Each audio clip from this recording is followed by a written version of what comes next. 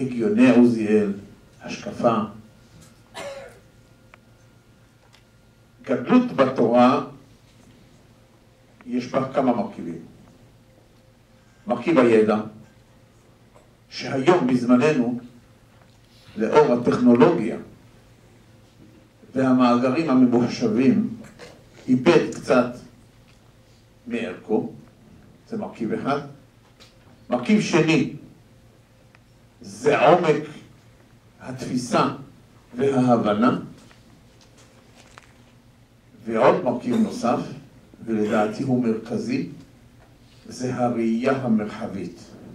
להסתכל ברוחב על הצרכים של הציבור ולתת מענה הלכתי.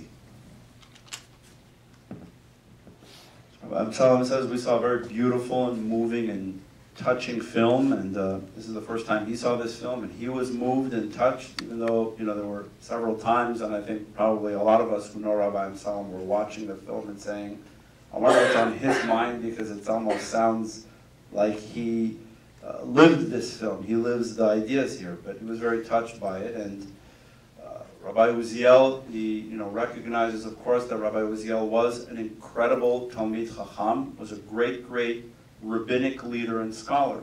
He wrote 10 volumes of some of the most brilliant responsa in Jewish law. He wrote several volumes that have been titled Hegyonei Uziel, which talk about Jewish philosophy, modern issues, issues of a wide range of topics. And that essentially, to be a rabbi that's considered an authentic, real rabbi, there's 3 elements that you have to really combine in a creative way. One is knowledge, a wide range of knowledge, something that Rabbi Uziel had. You have to have a wide range and amount of knowledge. Number 2 is not only to know, but to understand, to know how to apply that knowledge. Not only to say, I know that it's quoted here and here, but to be able to read, analyze, understand, and apply the learning. That's number 2.